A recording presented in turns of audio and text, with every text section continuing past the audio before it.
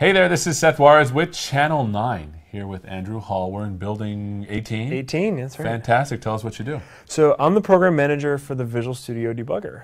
Oh, fantastic. So we thought we would do a 101 introduction for how the workflow goes for making programs and debugging inside of Visual Studio. Absolutely. All right, well, show us what you got.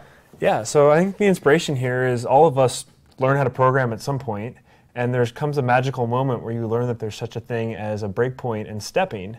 And unfortunately, it's not intuitive, so we need to make sure that we understand that. Oh, you just don't console.writeline everything? Well, that's what I did for a lot of college. Me too. We did a lot of stuff in Linux, so console.writeline was sadly the way to go.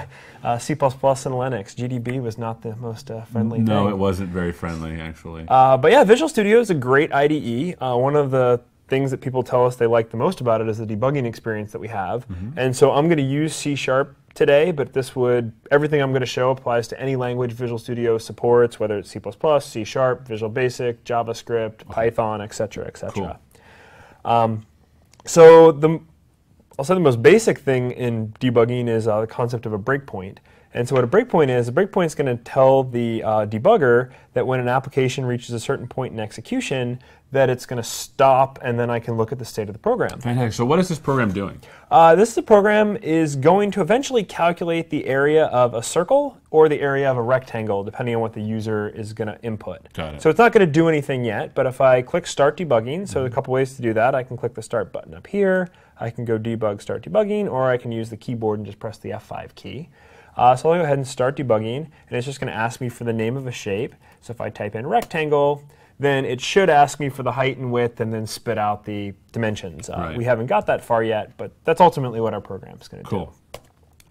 So first thing I want to make sure is that the shape name is being just input correctly, that I've written this code correctly. So I'm going to use the debugger here to verify. One of the great things the debugger can help you do is actually validate that your application is just executing like you think it is.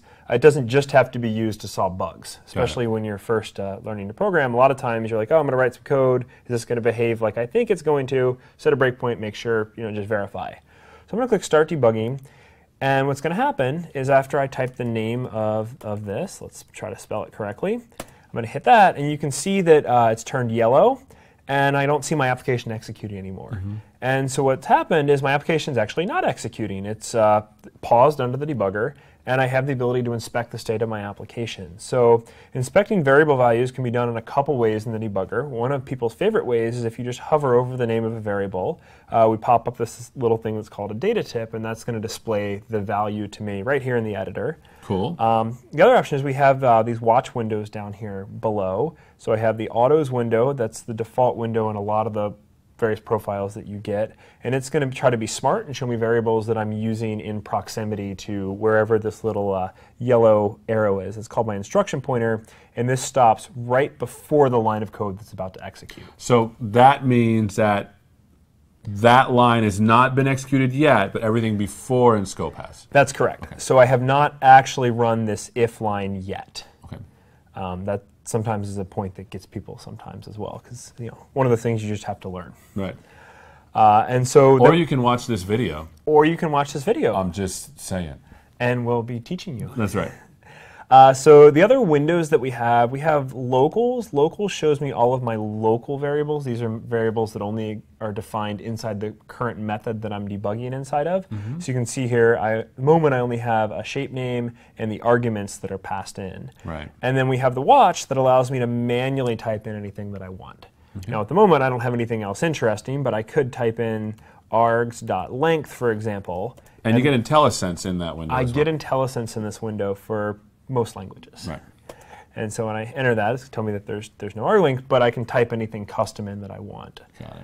If I want to drill into properties or something like that. Could you put an expression in there? I could put an expression in there. So let's say shape. So I'm going to look at shape name equals circle. So let's see what happens if I type that in here.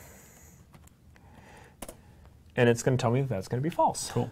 So I can, absolutely do that as well. So I can try things out. Another window that I've closed now, but that can be really convenient for doing that is called the immediate window.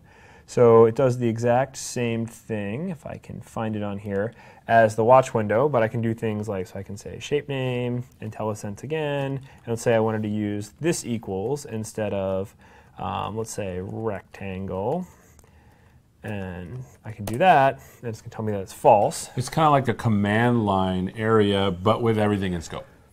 Yeah, it's going to ultimately do under the covers the same thing that the watch window is going to do. It's going to pass it to something called the expression evaluator that's provided by any given language that you're debugging.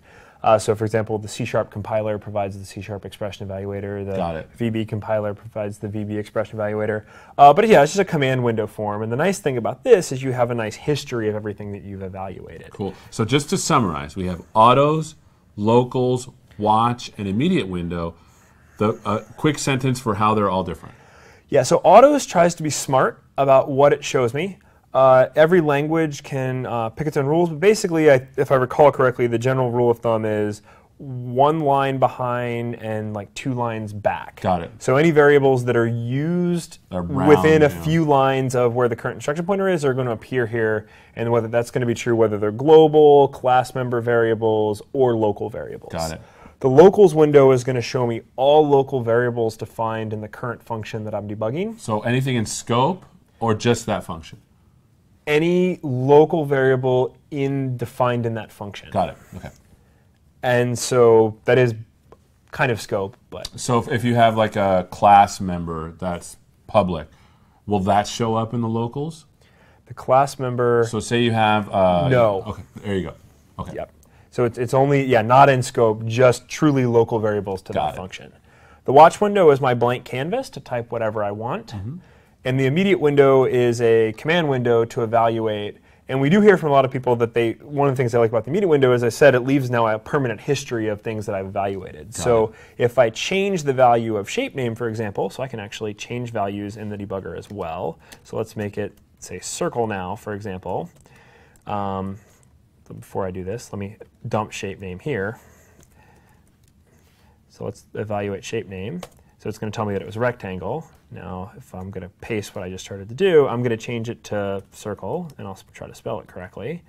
So now the value of shape name has changed to circle, and you can see that the watch window is updated. So I have lost history. So if I go over here to my autos, I can see shape name's this. So all of the watch windows are going to only show me the current value of something. So it turned red. What does that mean?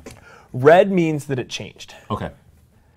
So if you step, the most common time that you'll see it turn red is if you modify something as you're stepping through code, and we haven't quite gotten there yet, but we turn values that have changed red, sort of just help them jump out at you, catch your attention really quickly. So like if you're in a loop, you'll see the things that are changing constantly. Correct. Got it. But yeah, so going back to the immediate window, I now have a history that tells me that shape name at the point in time that I typed this in was rectangle, whereas that history is actually not preserved over here in the watch windows. The watch windows are kind of a point in time where this is that permanent record. So that can be useful sometimes when you're trying to, type this, type that. Oh, what was the value 3 steps ago or 3 iterations ago? Oh yeah, I still have it up here in my in the immediate window where the watch window doesn't show that information to you. That's really cool. So this is breakpoints.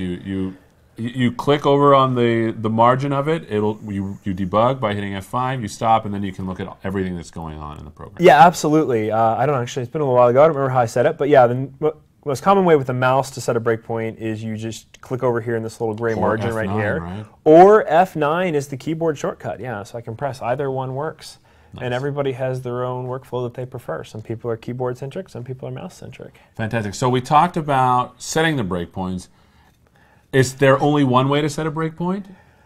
Well, we talked about the mouse. We talked about the keyboard. If for some reason you are really inspired or you need to do it via some other thing, you can actually come in here via the debug menu and choose to do that, and it'll set on your what I mean line. is can you do more with a breakpoint? Is it just like it'll stop here and that's it? Oh yeah, great questions.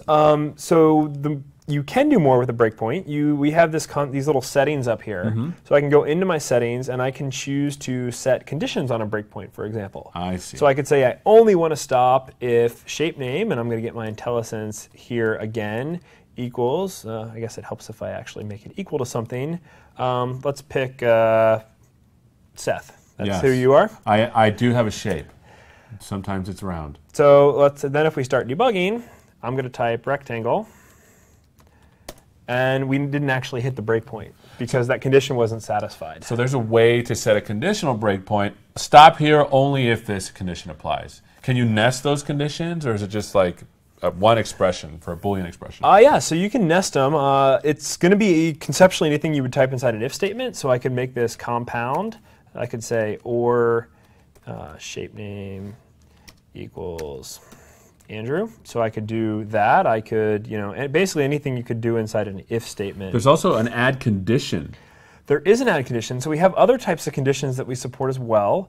We have a hit count breakpoint. So you can do it based on the number of times that the breakpoint's been hit. So if you're inside a for each loop or something like that, you say, well, I know that the first 10 are succeeding just fine. Instead, I don't know exactly what the condition is going to be on the 11th one. Let me just set a hit count of type 10.